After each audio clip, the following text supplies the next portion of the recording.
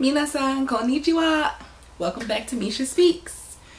So I've recently been accepted to the JET program for the 2023 year, and I'm super excited to share everything with you all. So today I want to talk a little bit about my experiences applying for the JET program.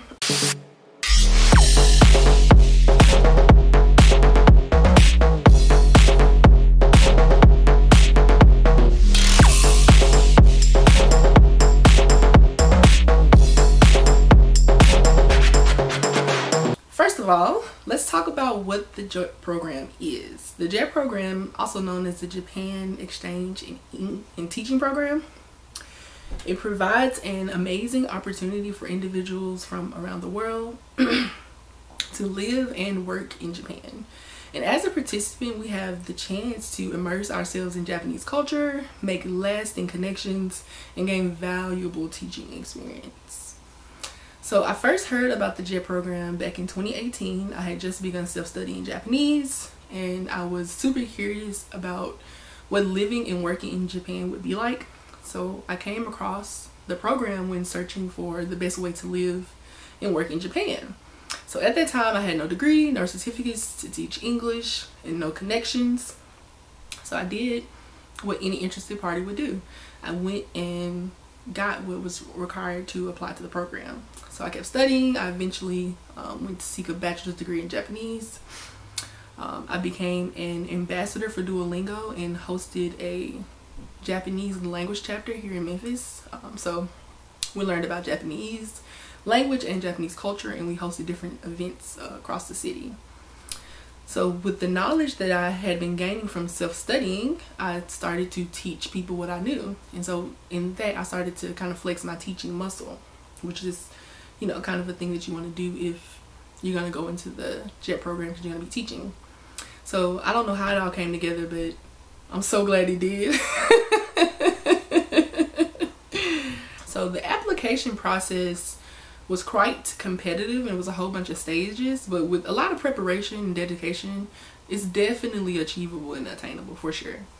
So I had to submit an application, I had to write a statement of purpose, and provide letters of recommendation. And so then I went through an interview process after getting through that to showcase my passion for teaching English and my knowledge of Japan. So it was actually not that bad. I answered all of the interview questions with ease, and I even timed out on the Japanese language portion of the interview. And so we just kept talking in Japanese until like my time was up, and that felt like really good. It felt like all the work I had been doing came to fruition. And so I actually right now want to share an excerpt from my statement of purpose, because to this day it's something that really lifts me up when I read it. So learning about Japanese in Japan changed the trajectory of my life and my career, and I want to share that transformation with others in Japan and here in the US. I'm speaking a new language and learning a new culture so that the world will be new. I want everyone who needs a reminder of who we are to look to me as an influence and an example of what greatness can come out of the humanness to deeply connect with one another. I just believed in what I had to offer. I believed in me, the person. So now, you know, since I haven't actually left for Japan yet, let's talk a little bit about what happens after you get accepted into the JET program. So the period before departure is crucial for preparation. One of the first things that I did was get a background check by the FBI, you know, as they want to make sure you're not a smooth criminal. Next, there are things like your certificate of health, your JET accident insurance form, and then obtaining a visa, which can take a lot of paperwork and some time. So also, if you're like me, you'll have to get an IDP or international driver's permit as well, so that when you get to Japan, you can just immediately drive. You also need to start researching and familiarizing yourself with wherever you're going to be and the custom and cultural aspects of that place. For me, I'll be living in a small town called Kusu, or Kusumachi, and I've been looking at things in the town, things to do, places to grocery shop, schools for our daughter, and that type of stuff. So what I'm most excited about actually is having a pool in the town to go swimming in. And not like the swimming where it's like a beach ball and having fun, but lap swimming It's something that I really did a lot before the pandemonium in 2020, and I really want to get back to doing that. Additionally, it's just a great idea to begin learning or brushing up on your Japanese language skills, as it will really enhance your experience and your interactions with the natives. So I'm super glad that I took my time to really learn Japanese. You know, it's going to make things a lot less hectic. So one of the wonderful aspects of the JET program is the support provided. So before leaving for Japan, there are a whole bunch of pre-departure orientations and information sessions that you can go to that really help participants understand the program and provide guidance for living and teaching in Japan. So these sessions have been so good for my anxiety, and they answer so many questions that you might not even know that you have. So the JET program coordinators and alumni are also available for you too, and to answer questions and offer assistance in making the transition just a little bit less hectic and overwhelming.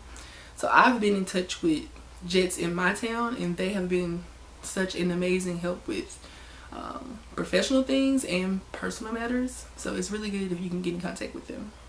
So the JET program offers numerous benefits, but it's important to acknowledge the challenges as well. So on the bright side, participants will receive a competitive salary. They will have opportunities to travel within Japan and beyond that, and develop valuable professional and personal skills, obviously. However, it's crucial to be prepared for potential language and cultural barriers, adapting to a new work environment, and adjusting to living in a different country. So there's no place that's free from problems, and Japan is not an exception. So it's all just going to be a part of the growth and learning experience, no matter the challenges that you face. So as I haven't left yet, I wanted to mention my plans for the future. So I intend to document my journey extensively, sharing vlogs, insights, and tips to help aspiring JETs and people just coming to Japan in general. I hope to provide a glimpse into the everyday life of a JET participant, exploring the beautiful landscapes of Japan, visiting landmarks, and just immersing myself in the culture and in the language. I hope to showcase the challenges, joys, and definitely cultural experiences that come with this remarkable opportunity, you know, to live and work in Japan. That's going to be a wrap for today, guys. So if you have any questions about the JET program or anything about learning Japanese or Japan, just leave a comment below. Don't forget to like and subscribe, and as always, speak a new language so that the world will be new. Ja ne!